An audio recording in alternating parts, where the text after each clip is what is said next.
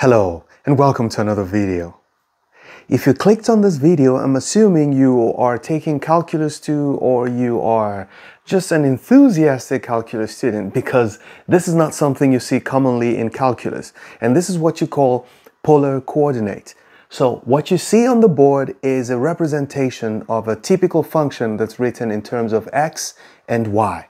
So the assignment is to identify what that function is. So you want to know, what really would this be if we wrote it in terms of x and y? Okay, so the kind of graph that you're used to or we typically use in algebra is called the Cartesian coordinate, or the Cartesian plane.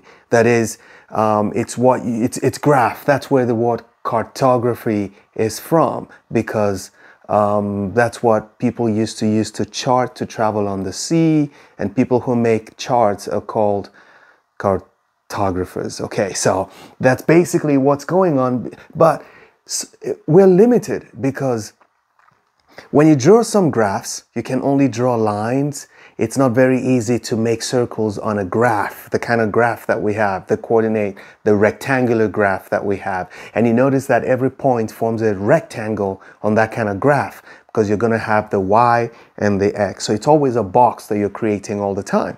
But it's possible for you to make wiggly curves. And in order to make wiggly curves, we have to start going along a circle, because I think virtually every curve is a part of a circle or a modified circle. Okay, I don't want to go into that. But basically, this is what you have. So assuming you pick a point, x, y, that point is taken to be a part of a circle, no matter how far the point is. The closer you are to the origin, the smaller the radius of the circle. If you pick a point here, this point xy is the end of the radius of a circle that we usually don't write. So if you write the point in terms of the radius and the angle which that point makes with the x-axis, you say it is a polar. You call this point a polar coordinate. We just don't know what those coordinates are, but it's been written this way. So this is an equation, and we want to see what it looks like. So what do you need? Every time you do a conversion between polar coordinates and Cartesian or rectangular coordinates. So I'm going to use the word rectangular. It's easier for me to pronounce. Okay. So you go from polar to rectangular coordinates. You need to know the connection between r and x and theta and y. So it is not complicated. Let's assume you've forgotten. This is how to go back and start from scratch. Number one, from what you know, what is the sine of this angle? The sine of this angle is opposite over hypotenuse. So we can start with that and say, let's write them here. We can say that sine theta is equal to opposite, which is the y coordinate. See, this measures how tall it is, which is y. It's going to be y over r. So from here, if we make y our subject, y will be r sine theta. You need to remember that. Okay? You do the same thing for cosine. What is the cosine of this angle? Cosine theta will be equal to adjacent over hypotenuse, which is going to be x over r. And from here you can say that x is equal to r cosine theta. See, these are the two most important things that you need. If you remember that y is always r sine theta and cosine is r cosine, x is r cosine theta, then you don't have anything to worry about. And then you can go back here and solve the problem. However, with a little more manipulation, you can figure out what's going on. Let's go back to the Pythagorean theorem.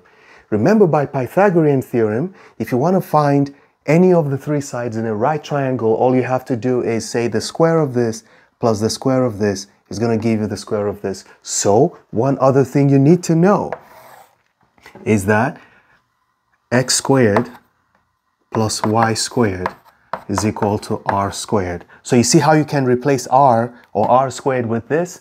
That's what you do. What else do we know?